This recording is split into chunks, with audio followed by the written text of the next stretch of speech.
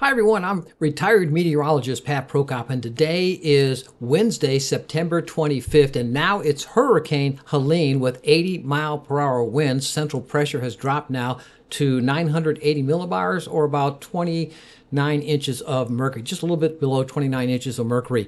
And the storm is only expected to get stronger. Let's take a look at the forecast path, first of all, from the National Hurricane Center. And there you have the broad picture of the tropical Atlantic into the Caribbean Sea and Gulf of Mexico. And here is the cone of expectation for the storm to travel. Now, just because you're not in the cone doesn't mean you're not going to have hurricane conditions. I'm going to talk about that in just a moment, but let's zoom in on the cone itself. There's the core of the storm over in the Straits of Yucatan, and by later on this evening, the storm should be up to a Category 2 storm, and then a Category 3, which is a major hurricane, winds of 115 miles per hour or more, and then by tomorrow night at sunset, the system is expected to be right around 125 mile per hour wind speed. That's a strong Category 3, almost a Category 4. 31 miles an hour is a Category 4 type storm. And then the storm is expected to continue moving upward across the western portions of Georgia, into the northwest tip of Georgia, then into the Tennessee Valley.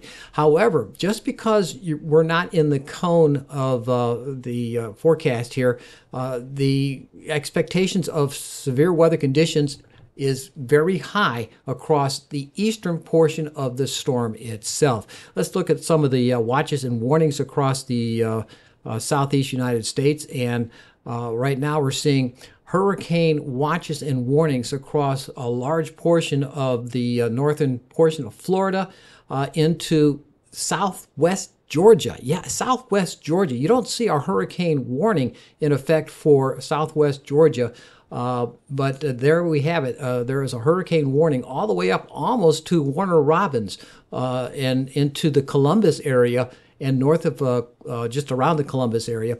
And Tifton, Albany, Waycross, all are in a hurricane warning area, including Douglas and Coffee County. That means hurricane winds are anticipated in these areas.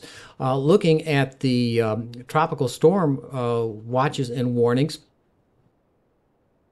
all right, here we have the hurricane watches and tropical storm watches, and a hurricane watch or a tropical storm warning. It covers all of southeastern Georgia and extreme southern portions of South Carolina, with a tropical storm watch in effect for central and northern Georgia, northwestern portions of the South Carolina, western South Carolina, and even a small tip of North Carolina into the Asheville, North Carolina area. Tropical storm watch is in effect. So we're watching a lot of storm activity. This is a very large, wide storm. That's why this is covering so many areas of the watches and the warnings. All right, let's take a look at the satellite imagery from this mid-afternoon. And there is the Yucatan Peninsula right in this area here. There's the western tip of Cuba, and this is the Straits of Yucatan. There's the storm itself getting very well organized, very intense cloud top cold temperatures indicating very severe lifting going up with inside this storm. Looking at the visual satellite imagery there, you can see an eye trying to form. Looks like an eye definitely is forming right now. And that indicates that the storm continues to grow in strength. I would imagine by the next advisory, before I finish this video, that the hurricane will be close to a Category 2 storm or near 100 mile per hour winds. All right, now looking at the sea surface temperature, that's the fuel that the storm is going to be using as it traverses across the eastern Gulf of Mexico. These water temperatures are very warm in the upper 20s to lower 30s Celsius. That's mid to upper 80s on the Fahrenheit scale. And the warmer the water temperature, the more energy the storm has to work with. And looking at the forecast model, landfall is expected sometime tomorrow evening, right around sunset, in and around near the Big Bend area of Florida. And that's going to produce tremendous storm surge across this area because that's going to be blowing the winds up and the water pushing into this cove right over here. And that's going to give that area perhaps a 10 to 15 foot storm surge. You add that to the tide, but their tides aren't that high in the Gulf of Mexico. But across the coast of Georgia and South Carolina, we have a little bit higher tides here, but our tides aren't going to be that high because the moon, fortunately, is moving further away, heading toward what we call apogee. Last week it was at perigee, and we had a 9.2-foot tide. And if we had that with this system here, we would add 2 to 3 feet to that. That would give us a 13-foot or a 12-foot tide, which is bad. The marshes fill up at around 9.6 feet. Once the tide gets above 9.6 feet, the marshes overflow and start flooding into the homes and the streets and so forth in and around the tidal basins. However, the tide, this tide period, looking at the tide data, I got it over here, is going to be around 4:13 tomorrow afternoon. At the peak of the high tide, 7.6 feet. So instead of a 12-foot tide, we'll have 7 plus 2 is 9.6. That's okay. That fills it to the top. But if it goes up to 3 feet, it would be a 10.6. So some flooding could be occurring, of saltwater flooding. But we also are anticipating some moderate to heavy rains. All right, going back to the conditions here. Something else I wanted to show you, the broad area of this storm. You can see how wide it is. And it goes all the way out. Tropical storm force winds from the core of the storm itself. At this position in time, the tropical storm force winds, in other words, winds in excess of 39 miles per hour, go all the way out to 250 miles to the northeast and to the southeast of the center of the storm. And that's a large storm. That's going to be pushing a lot of water and winds across the coastal Georgia into southern South Carolina. This area, as the storm moves northward, let's bring it a little bit further northward in the models here. This will be at 2 o'clock on Thursday morning. And again, I mentioned this portion, the east side of the storm, and look how large it is the dirty side of the storm. That's where you have a lot of the convection and the threat for tornadoes. As the winds move on shore, as this will be doing here, we'll have southerly winds and southeasterly winds moving on shore.